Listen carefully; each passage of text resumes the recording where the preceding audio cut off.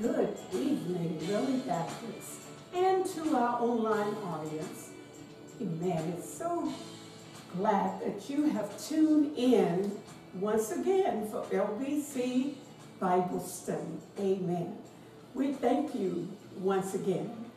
What we would like for you to do throughout this Bible study time is to like, share, and comment. We want to just say thank you for tuning in to our Facebook channel and subscribing to our YouTube. We just appreciate you so much. Our theme for the year, be strong in the Lord. Amen. Ephesians 6:10 tells us, finally, my brethren, be strong in the Lord and in the power of his might. Praise God. Let us pray. Most gracious and kind Heavenly Father, it is once again that we pause to give thanks and praises unto you. We love you, Lord, and we just appreciate all of your blessings for the opportunity of streaming live to for this virtual Bible study. We pray, oh God, for our pastor and for the production team. We pray, oh God, for those that have tuned in tonight. Bless us as only you can. We pray, God, that when all is done, that it will bless, that everything will bless your name, Father, and that you will receive the glory. It is in the matchless and the powerful name of Jesus, the Christ, we do ask and give thanks. Amen. Tonight, we would like to lift up some names on our prayer list. And then we also have some thinking of you names that are combined with our prayer list. And at the end of these services, Pastor Brooks will offer prayer. Amen. Sister Doris Wallace, Beverly Howard, Eric Bird, Ronald Bird, Minister Joanne Howard, the Grant family, Beck, Wilson, and Yeldell family, Brother Albert Yeldell, Dill, Payne, and Phillips family, Alexander Williams and Pollard family, Sister Vincent Taylor and family, Borkins, Gray, and Hardison family, Bird, Simmons, Rogers, specifically Jasmine Rogers and Sister Alma Simmons, Hattie Laney, Brother Simmons' sister, Deborah Creighton, Sister Dot Jones, Sister Collins, Danny and Sandra Parker, Deborah Johnson and family, Corey Johnson and family, the Stanley and Long family, Brother Theo Hughes and family, Sister Josephine Lyles, Jean Pruitt, Shakita Bates, Val, Hannah, Brianna, and Vicky, Mrs. Pinky Tucker, Sarah Harris, Erica Breyer and her son Kyle, Jessica Washington, Byron Henderson, Reverend Cedric Brown and family, the Reverend Foster, Robert Foster and family, the Carvin family, the Holcombe family, and all of the members of Lily Baptist and our online audience. We continually lift up all of our youth that has returned back to school for their safety. Amen. God bless you and God keep you. Continue to be strong in the Lord.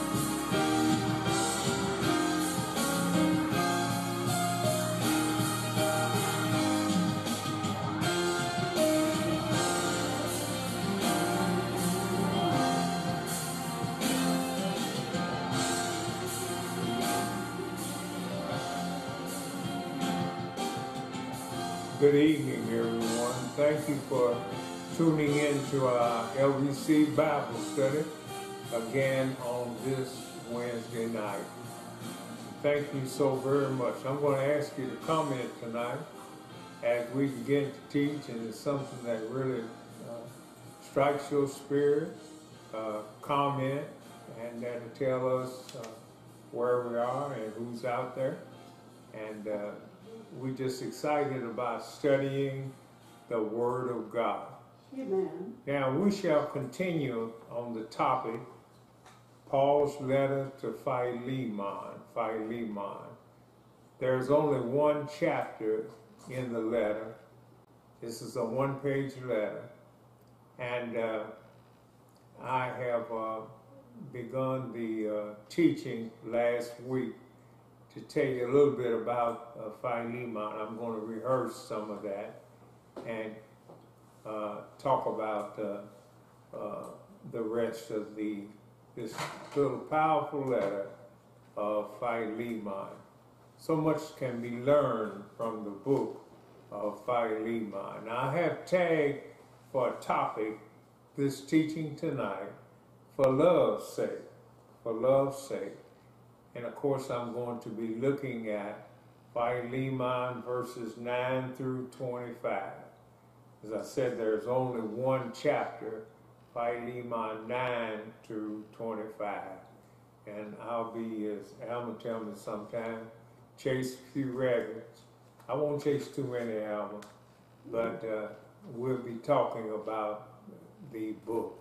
It's a very important letter, because this letter was used during the time of the resistance to slavery in America. As a matter of fact, all over the world, in Britain, but in the 19th century, man, the abolitionists used this book that Paul wrote, this letter that Paul wrote to Philemon.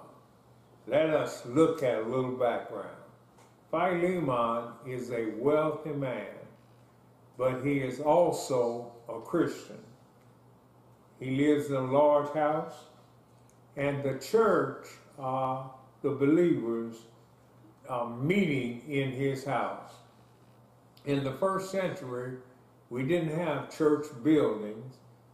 Matter of fact, they didn't know anything about having church buildings with steeples and great buildings and great congregations. They didn't have that, for they met in individuals' houses. And the church, this assembly in Colossae, which is in modern-day Turkey or Asia Minor in ancient time, met in Philemon's house. Amen. And so Paul writes a letter to him. This is a prison epistle. He is in prison, probably under house arrest, and he writes this letter. And he writes this letter requesting that Philemon receive his runaway slave. Runaway slave, we told you last week, is Onesimus, who had run away from the wealthy man Philemon. I must stop here and digress to tell you that in Roman slavery was different than colonial slavery, the type that went on in the New World and also in the Old World, but it continued on in the Old World, and the residual effect is still going on today in America from colonial slavery. Slaves in the time of the writing of Paul's letter were, great many of them were professionals. Many of them were doctors and engineers and builders. Amen. About a third of the population of Rome were slaves. They were slaves. And they were an intricate part in the society of Rome, in Roman society. Now, sometimes a slave would voluntarily give himself up to a person because a debt was owed. He didn't have the money to pay it back. And he say, well, I'll submit myself to servitude to you for a year to pay back my debt. And then, of course, the person, the rich man, would say, well, yeah, that's a pretty good idea. Or you can help me grow my crops, or you can help me do my business during that year. And in lieu of you paying me back what you owed me, this will satisfy my debt. So let's see that Onesimus, let's not think of him as an uneducated, had no trade or anything. We don't know what he might have had. But I want to tell you, it may have been he was the one who wrote the letters for Paul. Because to write letters, like today, we get our ballpoint pen and we go to wherever and get some stationery, and we can easily write what we want to say. Well, back in those days, and in my former teaching, I told you they used a different type of material as writing material. Sometimes it was leather, but most of the time it was papyrus, which was not substantial, for it was made from a plant that grew in the marshes, and it was dried and laid out, and they used charcoal and oil and some other things to write on them, and it was an arduous task. It was a tough task, and so usually when you had to write a letter, you had someone to do it for you. So let me throw this out. Onesimus may have been the scribe that wrote the letter that we're studying. Amen. He says, for love's sake, in verse number 9. And that's my topic tonight. For love's sake. What is your motivation for action? What is your motivation to doing what Christ would have us do? For being a Christian, what is your motivation to your brothers and sisters? He said, I beg you, for love's sake. And this love, remember I told you there were several words in the Greek for love, and the one that he used mostly for the church and in Christian circles is agape.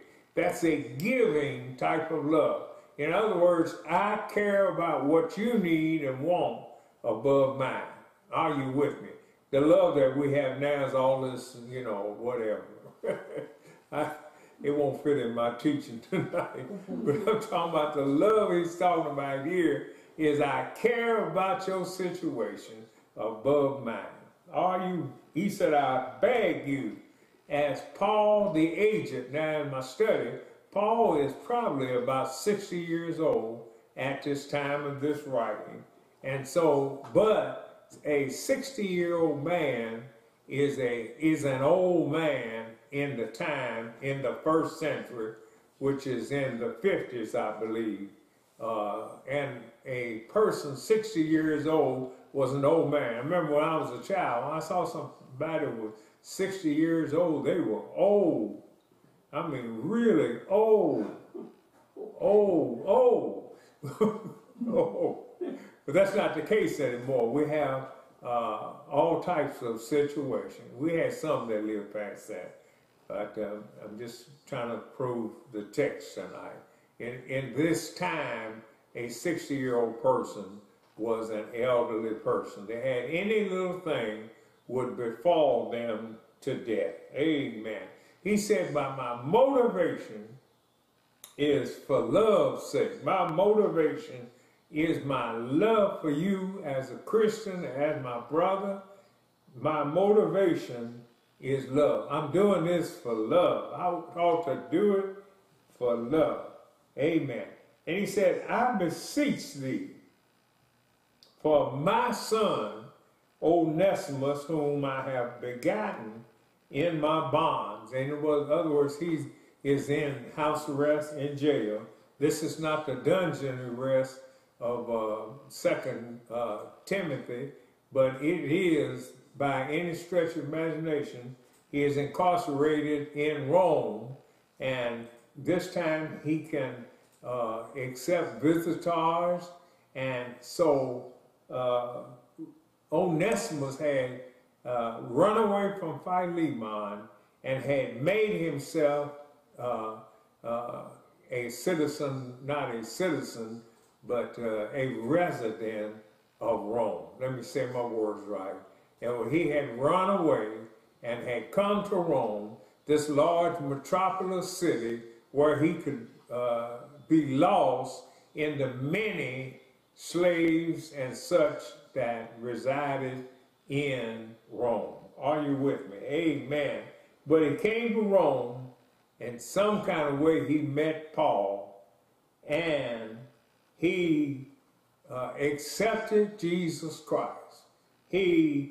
Paul led him to Christ. Paul led him to Christ, which in time past was unprofitable, but now profitable to thee and to me. It amazes me how a lot of times in studying scripture, and I've been studying a long time, you can find some of the shortest passages have some of the deepest meaning in all of scripture. He said, in time past, before he met the Lord, he was unprofitable, but now he's profitable.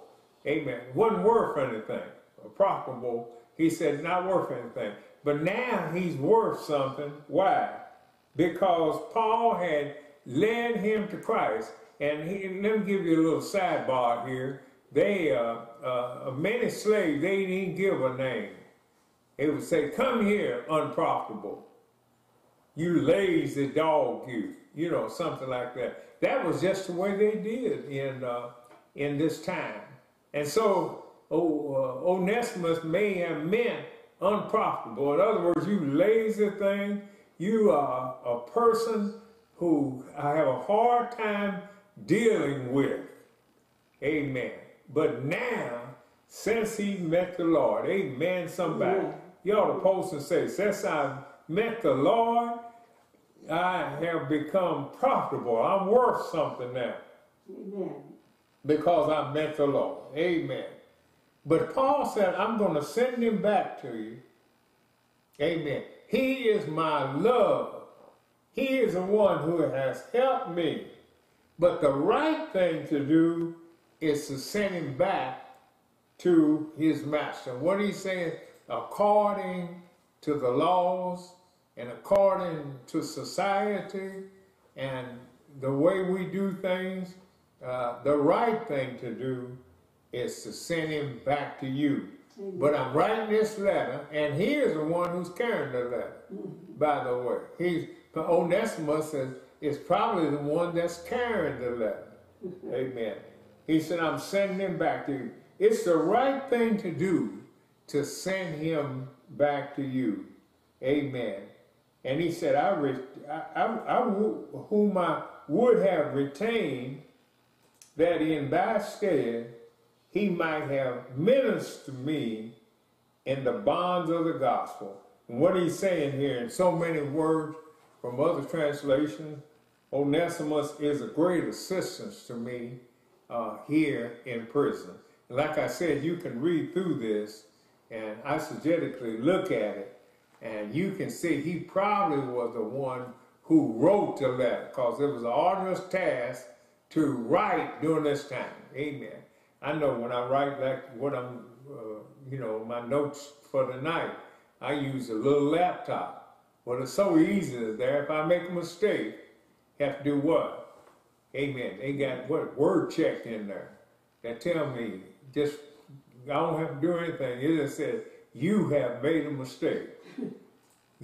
Can't you spell? You get what I'm saying? But in those times, when you made a mistake, the whole letter was defiled, like in the law, in the Jews. But it would be, you would mess up the whole letter, and you would have to start all over again. So it took an expert scribe. That's why they had certain ones that was scribe, and scribe means to write, and it was a whole group of people that, especially in Judaism, that did the writing, who wrote the letters, who wrote the books that we studied today.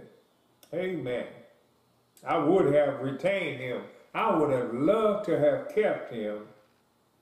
Amen. But the right thing to do is to let him go back.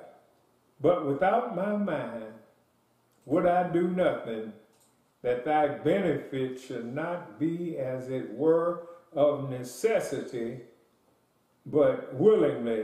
To understand that, I want you to say, I want your consent to send him back and receive him. That's why the abolitionists use that. They said, now, since we all belong to the Lord, amen, we are brothers and sisters. And when I send him back, I want you to receive him as a brother. Amen. He's still going to be a slave now. He still has his obligation to society. Can I get a witness, somebody? Amen. But I want to send him back. Amen. But perhaps, now look here, here's what he's doing. They used to say crawfishing a little bit. For perhaps he therefore departed for a season, that thou should receive him forever. Maybe what Paul is saying here, I know he ran off, but maybe he just said, I'm taking a vacation. You see what Paul said? Can't you see that in there? He's saying, maybe he just left for just a little while, but all of this time, he meant to come back. Amen. Not now as a servant, but above a servant. Now, he has changed, but a brother, his status has changed. Amen. Amen. He is now a brother, especially to me, but how much more to thee, both in the flesh and in the Lord. What he's saying, amen, his status has changed. Amen. He is a brother now, since he has accepted Christ. He is a brother in the Lord. Amen. He's a brother to me, and since we're a brother, he's a brother to you. Amen. Amen. Amen. If you, my friend, if you count me a partner, I want you to receive him. Amen. Now we say, now I know we over here in the 21st century, and this doesn't sound like much, but this is a great thing. I want you to receive him. Now, first of all, Paul is crafting this letter, and you can see how he's doing. Amen. He's crafting this letter, and you notice when he opens the letter, he also addresses it to Philemon's wife. Now, in the first century, the wives are the ones who takes care of the slave. In other words, the master of the house is what? Gone on off to do the business. And the wife is the one who stays at home and keeps house, and how she keeps house is to direct her slave to do the work. Are you with me there? So Paul is writing to her also, but he's also officially Philemon is in charge. Oh man, amen. If you count me as a friend, if you are my friend, amen, I want you to receive him as me. And here's something here beautiful. In verse number 18, if thou hast wronged thee, if he hath wronged thee, or owe thee aught, put that on my account. Lord have mercy. What are you saying? If he owe you anything, if he stole some money, amen, write a bill and give it to me, because I'll pay it. Lord have mercy. Isn't that something? If he stole something from you, if he did you wrong, just charge it to my account. Amen. Yes, sir. Amen. I, Paul, have written it with mine own hand. I will repay it. What is he saying? I wrote this boy And it is binding because I wrote it. I didn't dictate it. I wrote it. I will repay it. In other words, he's saying, I am obligated to pay back what Onesimus may have stolen. And I did not say to thee, how thou owest unto me, even thine own. I wrote it with my own hand. Yeah, brother, in verse number 20. Yea, brother, let me have joy of thee in the Lord. Lord, refresh my bowels in the Lord. Amen. Now, in this time, the Jews in the Old Testament, they always talk about the heart, the heart. But as we go to the New Testament, they call it the bowels. So they essentially mean the same thing. The innermost part of your being is what? Your mind. Your mind. It's not your heart. Your heart is not what's telling you what to do and figuring out things and doing that. It is your mind. Amen. Amen. That's it's not your heart. I know I was teaching a class, and it was a friend of mine was there, and he said, I don't really understand what you talk about, because the Bible is saying heart. I said, no, you have to take into consideration the custom of the time and the teaching of the time. For first of all, when this was written, it was written to what? The people who lived at that time. So the only way you can understand it is deal with the custom of that time. Amen. All right. Amen. All right. Amen. Having confidence in your obedience, I write unto you, knowing that thou wilt also do more than I say. Amen. I got down a little something here to kind of clear it up a little bit.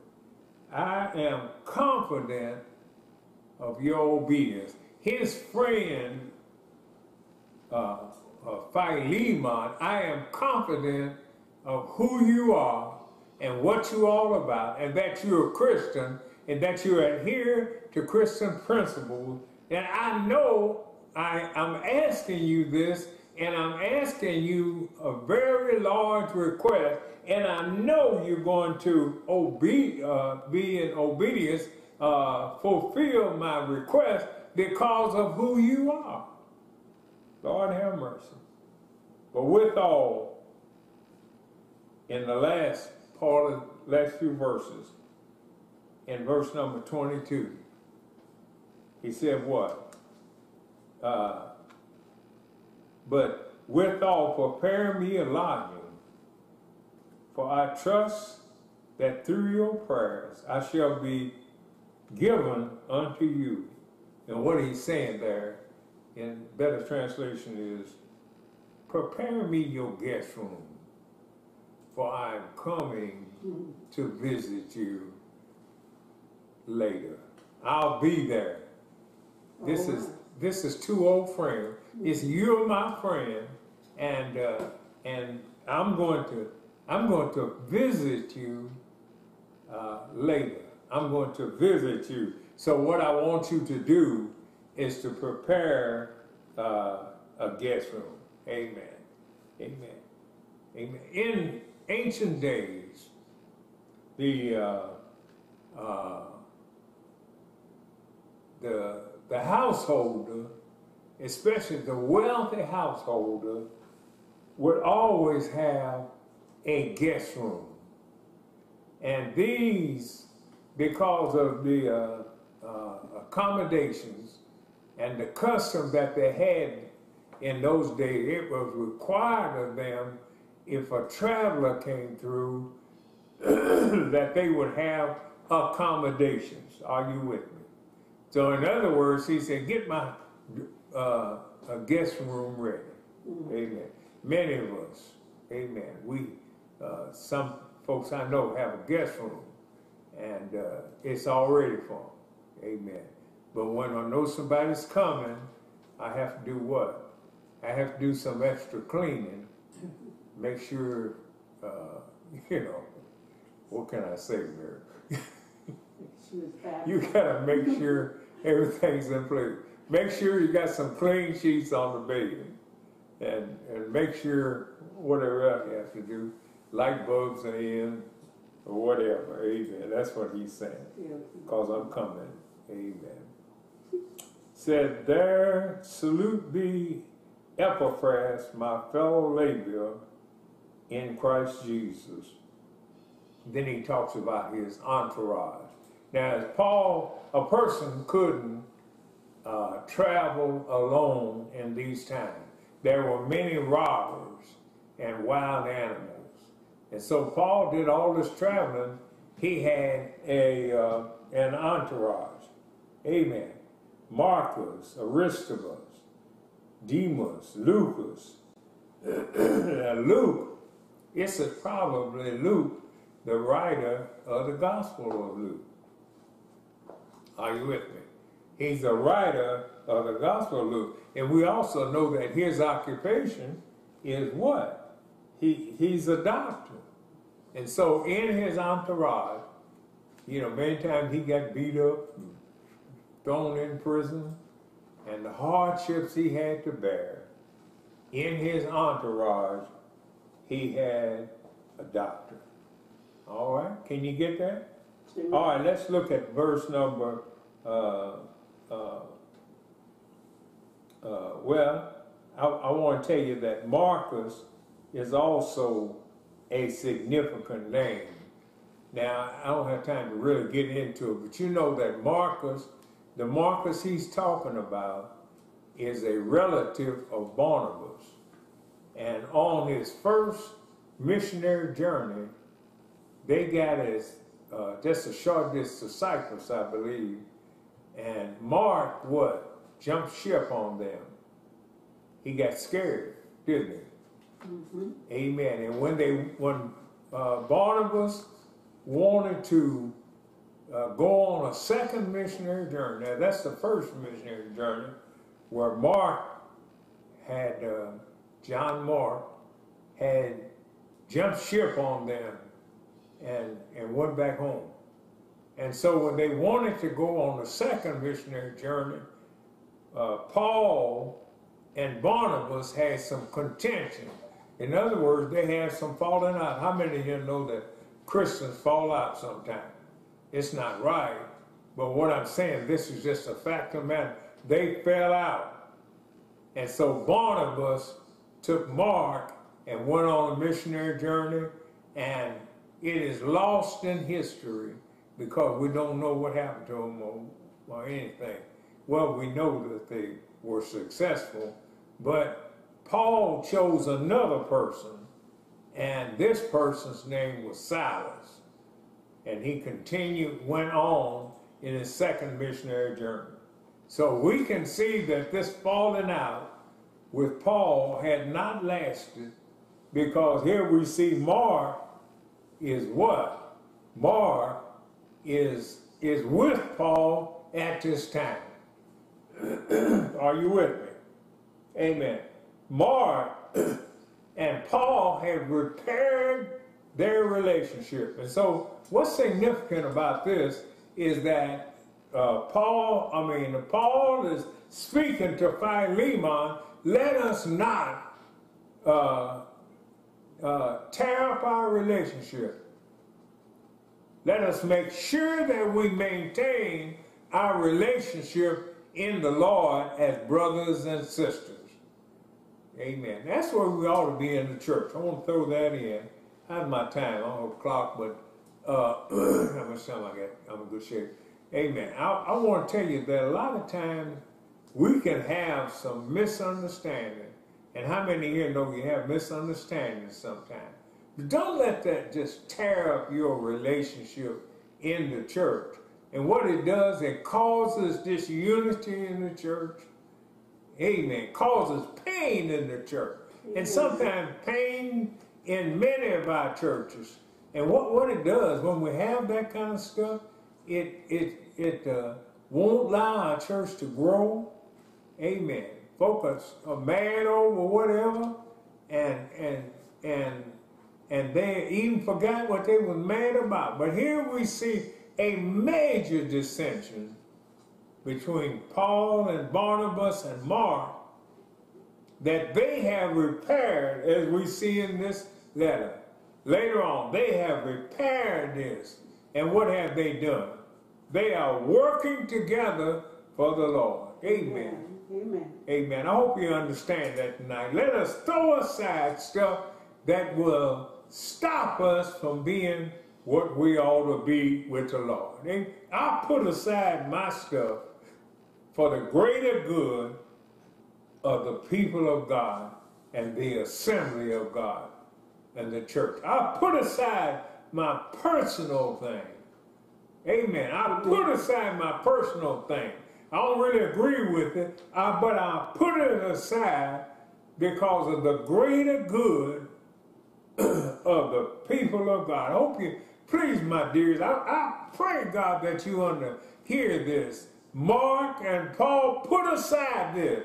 And then guess what? Mark ends up writing one of the Gospels because he is the one who receives the gospel from Peter, the leader of the whole disciple band. Amen. So you can see, amen, praise God. He recorded the oldest, as a matter of fact, out of Matthew, Mark, Luke, and John. I believe my information is right, that Mark is the oldest of the gospel. Amen. The rest of them were written after Mark wrote the gospel. Amen. Grace of our Lord and Savior of our Lord Jesus Christ, Jesus Christos, be with your spirit. Amen. Amen. And grace, boy, that's another whole sermon. Now, grace is the divine influence upon the heart and its reflection in my life. Lord, have mercy. That's some power. Well, amen. The grace of God. Tell you what grace does. It influences my heart of the deepest of my emotions. Yes. Like I said in the Greek, the Hebrew, the heart means the deepest of mine emotion. Amen. And, amen, how about being the deepest of my emotion? But it goes further than that. It is reflected in my life. You can't shout all over the church and act like hell. It ought to be reflected in your life. Amen. Amen. God bless you and God keep you is my prayer. Now next week I'm going to start another series and we're going to look at the book of Hosea or Hosea. Hosea, some people pronounce it Hosea. This is a very important book, and the theme of it is talking about unfaithfulness. The people of God were unfaithful, and I can't help but remember the great preacher in Atlanta, Jasper Williams, preached a sermon, I married a prostitute, something like that. We're going to see what he's talking about here, because the man of God married a prostitute to teach a lesson to the people of God. Amen. Maybe you're here tonight. You have not accepted Jesus as your Savior. I pray that you come. Amen. Make a decision for God. Amen. That's what I want you to do. Amen. I want you to make a decision for the Lord. I have a prayer, and if you can recite this prayer, I believe that the Lord will honor His word and save you. Don't necessarily have to have any great feeling, but you have to have a great commitment. Amen. Yes, sir. in your life. Amen. Would you recite after me? Dear Lord, I know that I am a sinner. I believe that Jesus died for my sins and rose from the grave. I now turn from my sins and invite Jesus to come into my heart and life. I receive Jesus as my personal Savior, and I will follow you as Lord. In Jesus' name I pray. Amen. If you read and received that prayer, I believe you're saved. What I want you to do is contact us and tell us, Pastor Brooks, I have read the prayer and recited the prayer and believe in my heart that I'm saved. Then I want you to join a Bible-believing church. I know we're in an unusual time now, but I want you to join a Bible-believing church. You're welcome to be a Lily Baptist. Our arms open wide for you, where you can sit under our teaching, and we're serious about being people of God. Amen. Amen. Amen. I want to pray. Amen. Let us pray for all of our sick and shut in our church. Mary has read the list, and we know that we love all of you. A lot of it we haven't seen for a long time, but we're praying for you every day. Amen. Father, in the name of Jesus, we come. We pray, oh God, for all of this long list we have that we're praying for. We need you, Lord. We're living in a time, uncertainties are everywhere. But, oh God, we need you. The one certainty we have in our life is the Almighty God, who has kept us down through the years. And so we pray for you right now. We pray for healing, and we pray for peace, oh God, in our lives. Turmoils of this world, don't let it get us down. But help us, oh Lord, to hold on to you, the one who has kept us down through the years. We pray this in Jesus' name. Amen. Amen. Pray in Jesus' name. Don't forget, tomorrow night at 5 p.m. is our International Sunday School lesson, where Deacon Ron Bird is our superintendent of the Sunday School. Amen. And we've been having just some grand time. And what we do, though, we get into some deep teaching of the Scripture. Amen. We get out into some deep water. Amen. We want to get serious. We want to learn everything we can about the teaching. And we deal with the International Sunday School lesson. And let's not forget about Tuesday. Tuesday is our Pearls from the Pastor. We have some like 5-minute talks on some very serious issues and teaching that we like to share with you. It's at 11 o'clock on our YouTube channel. So let's not forget that. Amen. Also, our virtual Sunday school, not Sunday school, but our virtual Sunday worship. Let's not forget that. Amen. Amen. Let's continue to pray for one another and love one another as the Lord would have us as we see the day approaching. Amen. Amen. Amen. God bless you. My brothers and sisters, we love you and we thank you. Tune in again. My brothers and sisters, go in peace. May the Lord be with you.